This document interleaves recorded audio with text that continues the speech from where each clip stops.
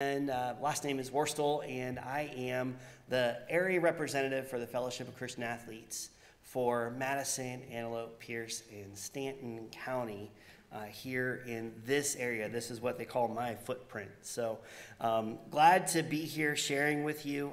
My role at FCA is to connect with coaches who have a sphere of influence that they get to use that sphere of influence as they grow in their faith with Jesus Christ. As they grow in that, they get to use that sphere of influence to have an effect on their athletes, their other coaches, that kind of thing. So I get to build relationships with coaches. One thing I was surprised about, I knew I'd be able to build relationships with coaches, but I never knew that I would be able to have friendships with coaches. And there's been several that I've gotten to know really well. One that invited me to work out with him, which was kind of a cool deal. We do that 3 days a week. So that's just been a lot of fun.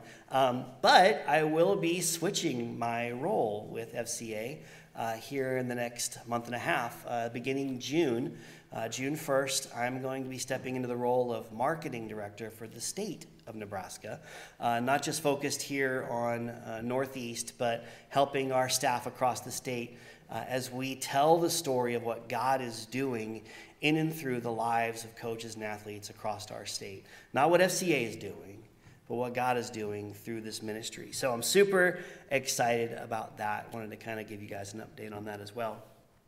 I grew up in the 80s and 90s. So I am firmly planted in Generation X, the oh well, whatever, never mind generation, right? I'm thrilled for this. I love being a Gen Xer. We had amazing music. U2, DC Talk, Phil Collins. We had amazing television, Voltron, Defender of the Universe, right? We had Friends. I heard somebody was saying, "How you doing?" earlier today, right? That was a Friends thing, yeah. We had Knight Rider. We had some great TV. We had great movies, Goonies, Never Say Die. That great Christmas movie, Die Hard. We had Back to the Future, all three Back to the Futures, as a matter of fact. And we had amazing food, right?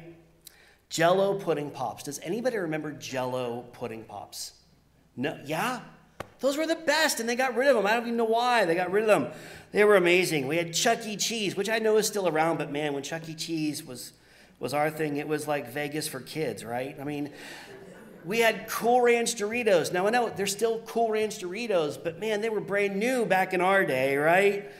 We rode our bikes outside until the street lights came on, and then we played on Nintendos as long as the cartridges worked, because if they didn't work, you had to blow on them to get them going, right? Man, we had it hard back in the day.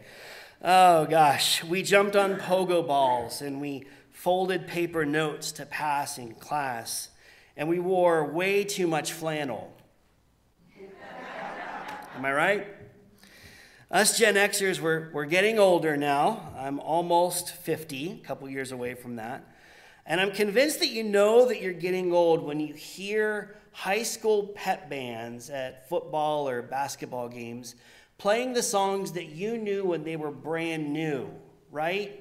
Yeah, that's how you know you're getting old. The other thing I love about being a Gen Xer is that we're currently flying under the radar. All the current beef between generations seems to be between the boomers and the millennials or the Gen Z. You know, those seems to be where the tension is. We're just a bunch of chill slackers who don't get too riled up. But I guess, yeah, now that I say that out loud, it might not be a good thing. We might just be the passive generation that does not stand firm on truth and ultimately leads to what we're going to be talking about today, and that we're one generation away from closing our doors. So what does that even mean, right? Well, first of all, this is not any church's 10-year plan. I can tell you that. That's not their 10-year vision of what we want to do is we want to close our doors in 10 years. No. That's not the idea. It simply means that if we don't do the things that we'll be talking about today, there won't be local churches that teach the Bible within a generation. I'll never forget whenever the concept of this first hit me square between the eyes. Several years ago, the staff of Life Point, the church that I'm an elder at down in Norfolk, some elders, ministry leaders, and staff, we went on this epic road trip down to the Dallas-Fort Worth area. And we went to a conference at a church called Village Church. In the middle of this teaching by Pastor Matt Chandler, who's the pastor, the lead teaching pastor at that church, another attendee who was there had got up to leave the room because her baby that she had with her was crying. Pastor Chandler stopped his teaching and graciously asked her to stay. And then he said something that stuck hard. He said, "We love the sound of children in our services. A church without children is a dying church." This idea that we're one generation away from closing our doors is something that should shake us to our core. It should call us as believers to action. We know from Scripture that we are sent to send, that discipleship isn't just a program that happens in the church, it's the call of the church. And this is no different. Matthew 28 clearly states that we are to go and make disciples. I mean, what better chance to make disciples than those that we call sons, daughters, grandchildren, nieces, nephews, kids, and teens. We bicker and we complain about the next generation, when in reality, the Bible commands us to educate them and to remind them of what God has done. And I'd say this isn't just limited to younger people in age, but also younger people in their faith. So where does Scripture talk about this? Where does it say that we should do this? Well, there are several places, but today I want to focus on one particular psalm, and that's Psalm 78. If you have your Bibles and want to open there, you can. We will have it on the screens if you want to follow along. But the Psalms in general, they're very interesting to say the least. They're not just a collection of poems and hymns. I mean, they are those things. But each one of the 150 Psalms that we have in Scripture is at least one of 5 specific types. And those types are this. We have Psalms of praise. And now these are just straightforward hymns of praise that begin with a call and then give reasons why we should praise God. Songs of royalty, and they are specifically directed to King David's dynasty and its rule in Jerusalem. We have songs of lament, which typically begin with a cry out, a plea to God for deliverance. But they also express faith that God will hear and offer words of praise in advance. God, I'm going through this hard thing. I know you're with me. I trust you. I praise you for what you're going to do. Songs of imprecation, they're similar to laments. They're this cry out, but they are calling down curses from heaven on God's enemies. And then Psalms of wisdom. And these ones are contributions of wisdom teachers of Israel. And this Psalm 78, this is a psalm of wisdom. So let's read it. We're going to read verses 1 through 8. And it says this. It says, a maskil of Asaph. So let's just put pause right there. If you had maskil or Asaph on your bingo card for words that would be used in the sermon today, you win a prize. If you're actually playing bingo, an actual bingo card, you might be in the wrong place. But if you think that, sermon bingo is a good idea, see Brooke after church and maybe he can get that published. You never know. Who in the world is Asaph, and what in the world is a maskil? As I said, this is a psalm of wisdom. It was written by a wise person who was not named David or Solomon, who lived in Israel during that era. See, not all the Psalms were written. Not all of them were written by David, as you might have been told. This dude, Asaph, he was a well-known musician and composer of hymns. Kind of think of him as like the Chris Tomlin of his day. This particular hymn that he had written is known as a maskil. It was a more contemplative psalm of wisdom, and it was intended to instruct God's people. So let's continue on. Give ear, O my people, to my teaching. Incline your ears to the words of my mouth. I will open my mouth in a parable. I will utter dark sayings from of old. Things that we have heard and known that our fathers have told us. He will not hide them from their children, but tell to the coming generation the glorious deeds of the Lord and his might and the wonders that he has done. He established a testimony in Jacob and appointed a law in Israel, which he commanded our fathers to teach to their children, that the next generation might know them, the children yet unborn, and arise and tell them to their children, so that they should set their hope in God and not forget the works of God, but keep his commandments, and that they should not be like their fathers, a stubborn and rebellious generation, a generation whose heart was not steadfast, whose spirit was not faithful to God. So this contemplative psalm of wisdom, it starts off by calling others to listen. As with any scripture, we need to understand what it was meant to those it was originally written to before we can understand how it applies or what it can mean for us. The children of Israel had been on their own, out of Egypt, out of Egyptian captivity. They've been through the desert on a horse with no name, settled in the promised land, given their own laws, decided to worship idols, fell into trouble, cried out to God for rescue, asked for a king. They got judges instead. Lather, rinse, repeat. This process happened over and over and over again. Finally, they get their king. And all the while, they forgot where they started from, back in Egypt. And this isn't just the first season of the prequel to The Chosen. This is seasons 1 through 200. This happened over many, many, many generations. Fathers and mothers failed to tell their children about what God had done. Grandparents stopped putting their grandkids on their knees to tell of Yahweh. What Asaph was trying to remind them of in the beginning of this psalm, it was a summons to listen, to pay attention. With his platform, with his influence, he was about to call them to bring back that practice. Now, for clarity's sake, in verse 2, it says, I will open my mouth, I will utter dark sayings from of old.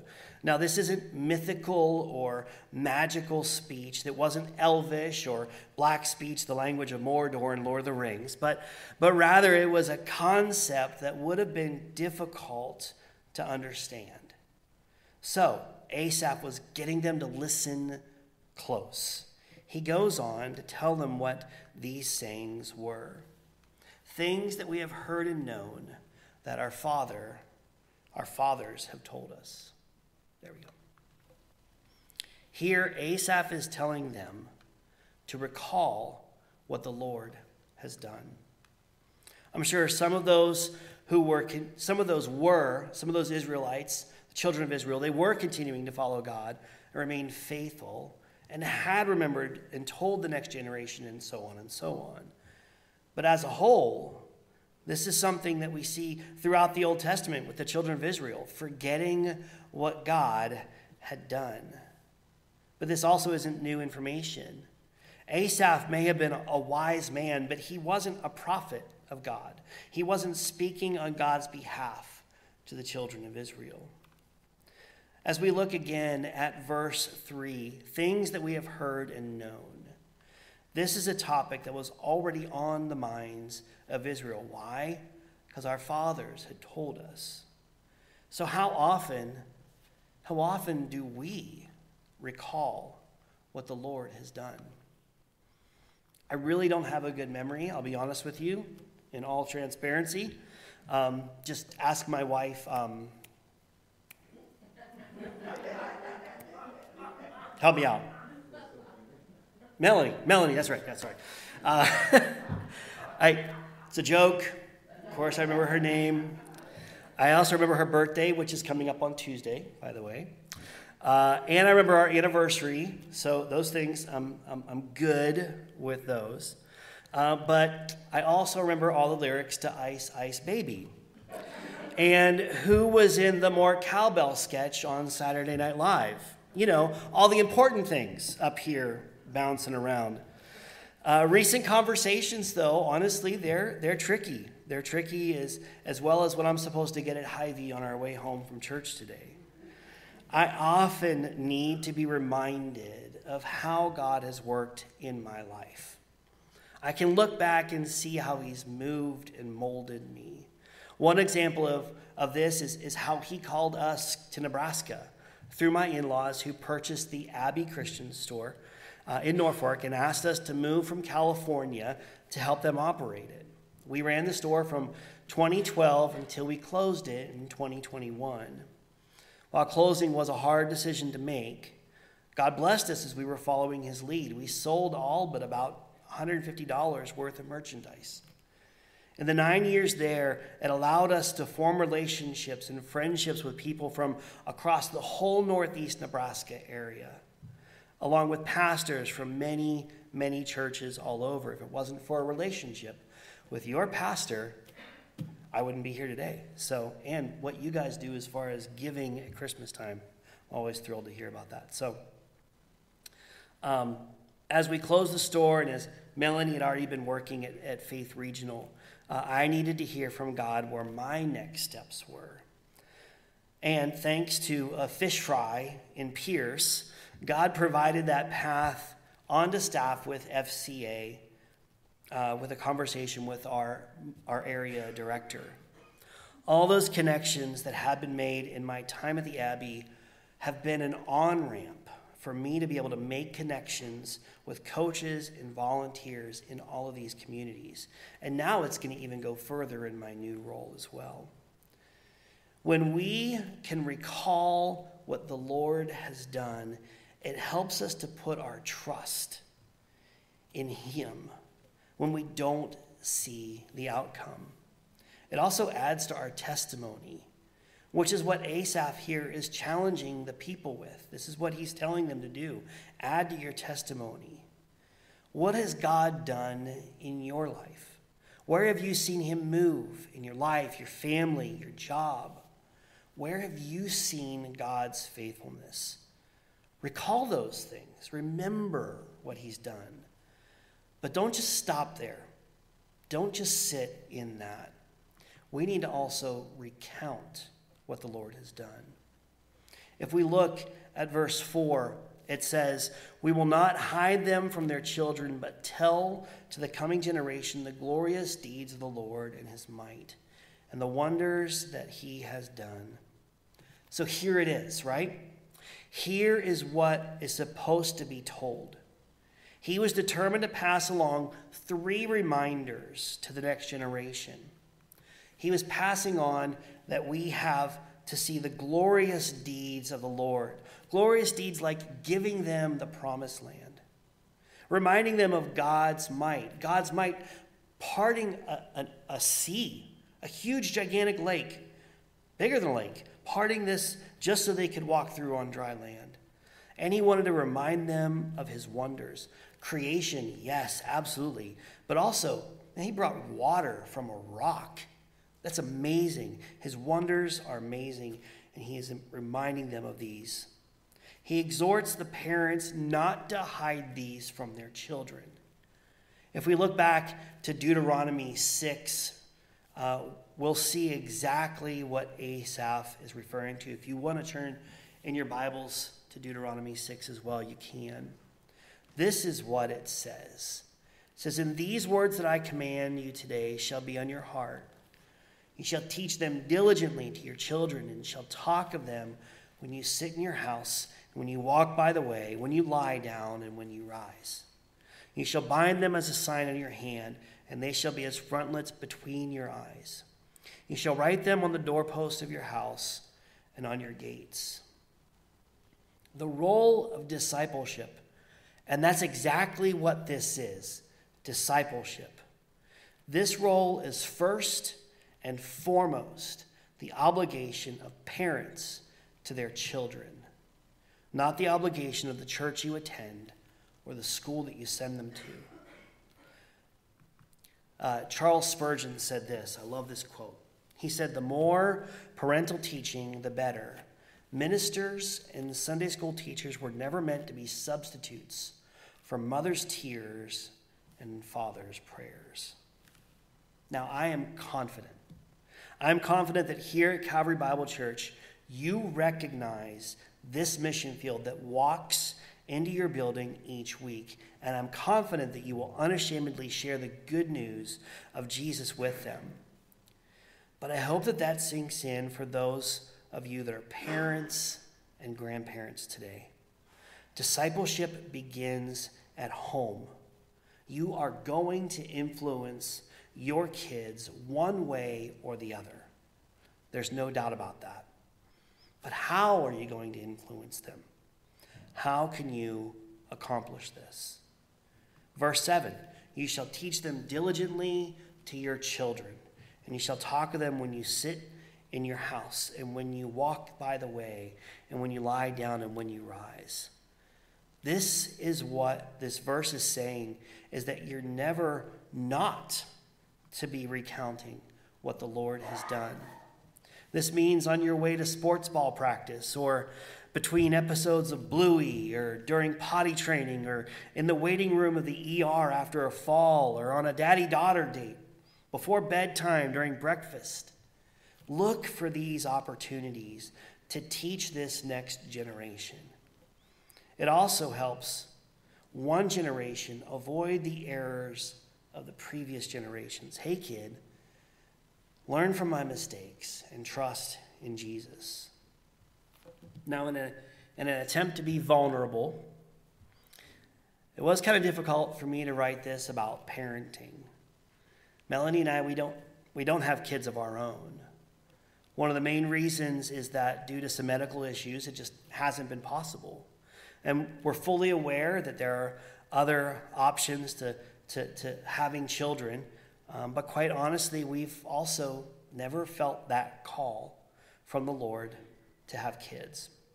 Now, it doesn't mean we don't like kids. We love kids. We've been able to be aunt and uncle to several children, both blood-related and close friends' kids. And to be honest, there might be others here who are in that same spot. You too have the same chances and same obligations to recount what the Lord has done. Not having children is not a free pass to not have to do the work. Melanie and I both love that we get to shepherd, disciple, and serve others of varying ages. Just a couple weeks ago, I was able to remind a coach and a good friend that his identity is not based on where he wants to be in life, but where God has currently placed him, and he is to be faithful in that. If you're a believer, you are further down the path of faith than someone else. You're also not as far down the path of faith as someone else. It's this awesome space to be in. You get to pour into others, also while being poured into. This is generational thinking that we can all apply to our lives, whether we're parents, grandparents, aunts, uncles, family, friends, coworkers, students. Wherever you are in life, you can influence the next generation to Jesus and the gospel. Recount what the Lord has done, which means to use words. There's a phrase that you hear every once in a while. I'm not sure who it's accredited to. I've heard in the past that it was Mother Teresa. And the quote is, "Share the gospel at all times, and if necessary, use words." And I would say it's absolutely necessary to use words. Matthew 28 is clear. Go and preach. Go and teach. In Romans 10, it says, how can they believe in whom they haven't heard, and how can they hear without somebody telling them? This is what we're supposed to do. We're supposed to go and tell. And the gospel is not a hard thing to share. It's quite easy if you get down to the brass tacks. It comes down to four simple concepts: God, man, Christ, and response. God loves you. John 3:16 says God loved the world so much that he gave his only son. And the fact is that man is sinful. Sin separates us. Romans 3:23 says that all have sinned and fall short of God's glory. But Jesus rescues you. God put a plan into place that would send Jesus away for us to have that rescue. Romans 5:8 says while we were still sinners, while we were still enemies of God, that Jesus died for us. And then that response part is, will you trust Jesus? Romans 10:9 says if we believe in our heart and confess with our mouth that we will be saved. Again, it's telling, it's actual out loud speaking. But it could be even easier than that. It could be even just telling someone about who you were before you met Christ, how you came to meet Christ, and who you are after. I love that FCA is so focused on discipleship. It's not just youth group for jocks, but it's an organization that sees the value of the sphere of influence that coaches and athletes have in today's world. FCA's vision is to see the world transformed by Jesus Christ through the influence of coaches and athletes, not just the sports world, the entire world. Our mission is to lead every coach and athlete into a growing relationship with Jesus Christ and his church. Our strategy is through discipleship, how we get that done. Some faithful servants on FCA staff have developed a discipleship framework called E3, and E3 stands for Engage, Equip, and Empower. There's so much more to it than just that, but I just wanted to give you a taste of how, yes, discipleship begins in the home, but it's not limited to the home. We all, as believers, need to recount what the Lord has done to others. Finally, we repeat what the Lord has done, meaning to do this again and again and again. Go ahead and keep your fingers there in Deuteronomy if you would, but let's jump back to Psalm 78. In verse 5, it says, "He established a testimony in Jacob and appointed a law in Israel, which he commanded our fathers to teach to their children, that the next generation might know them, the children yet unborn, and arise and tell them to their children." Do you see how many generations are mentioned in this passage? I count 4. Almost put up 3. I count 4. We see the fathers, right? And their children. And then the next generation yet unborn and their children. That's 4 generations of sharing what God has done, repeating it, repeating it, repeating it. In the same way, in 2 Timothy 2:2, we see this same generational thinking, but in a discipleship ideology. It says this. It says, "And what you have heard from me in the presence of many witnesses, entrust to faithful men who will be able to teach others also." Here in this passage, we see Paul, who is writing this to Timothy. He's the me in this. And he's writing it to you, who is Timothy. Timothy is entrusting it to faithful men who will then in turn teach others. Repeating what the Lord has done passes on the truth of God to others so that they might believe as well. Earlier I said that I remember all the lyrics to Ice Ice Baby, and that's mainly because I listened to it on repeat. But we're going to talk about some generational differences again here, right? When I was a teenager, the internet was only in its fledgling stage. We had to use dial-up, which meant that it was not always connected. This is also before Napster, iTunes, Spotify, YouTube, iPods, smartphones, all that stuff.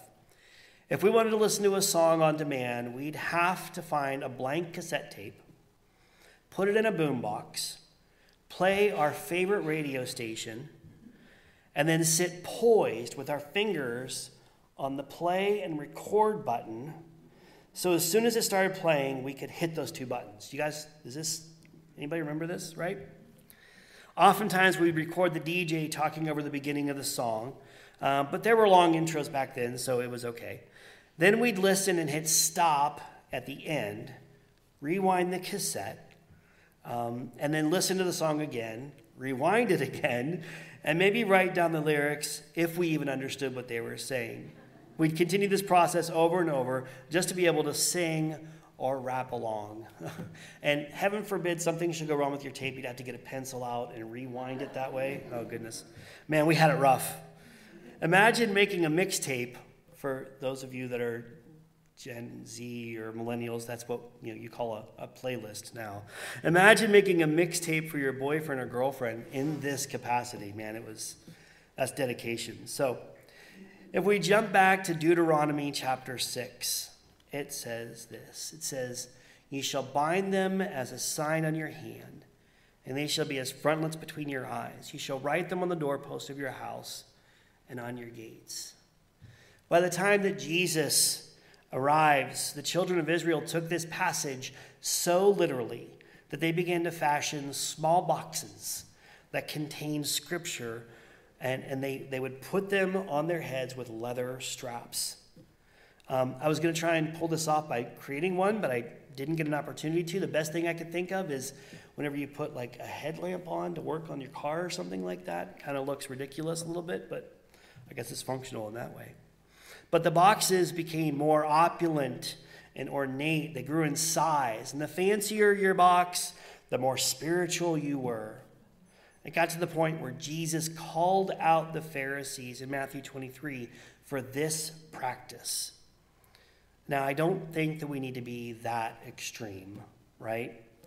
But you know what? There are many, many resources that you can find online that are just a Google away that can be just as handy for repeating what the Lord has done. Or maybe you can attach Post-it notes with scripture verses on your mirror as you get ready in the morning. You can listen to the Bible on your way to work or out in the field as you're farming. Scripture memorization is another great way to repeat what the Lord has done. All of these are great practices that don't show off your spirituality to others, but they can help you to recall, recount, and repeat what the Lord has done. Repetition breeds familiarity. When the praises of the Lord, God's strength, and his wonderful works are familiar to us, we can't help but tell them to those that are around us. And why? Why should we recount, and repeat what the Lord has done? Again, let's jump back and finish up with Psalm 78. It says this in verses 7 and 8, that they should set their hope in God, not forget the works of God, but keep his commandments, and that they should not be like their fathers, a stubborn and rebellious generation, a generation whose heart was not steadfast, whose spirit was not faithful to God. Let us not be a people who forgets and becomes stubborn and rebellious.